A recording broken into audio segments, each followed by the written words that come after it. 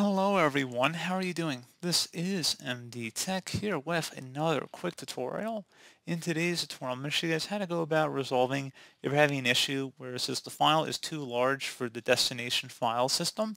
So if you're trying to modify a USB flash drive or external media and it says that the file is too large for the destination file system, I'm going to show you guys how to hopefully resolve this without too much of a hassle, and we're going to go ahead and jump straight into it. So we're going to start by opening up File Explorer. If you want to search for it in the search menu, you can. I'm just going to open it up through the taskbar icon.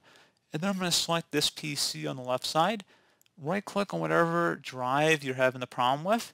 So assuming it's not a Windows drive and it's an external drive like I mentioned earlier in the video, please note that we're going to actually be formatting the drive, so anything that's saved on the drive is going to be deleted. So make sure you back up everything on the drive, make sure you save it to somewhere else before you perform this upcoming action, because we will be clearing everything off the drive. There won't be anything left on it. All your data will be deleted.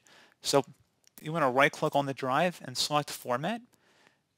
And now this is what's very important here. Underneath File System, click inside the drop down, set it to NTFS, and then select Start, and then select Yes. Format should be complete. Select OK, and that's all you have to do. So pretty straightforward process, guys. You should be able to transfer your files to that drive, assuming that your drive has enough capacity to hold said files. But pretty straightforward process. Do hope I was able to help you out, and I do look forward to catching you all in the next tutorial. Goodbye.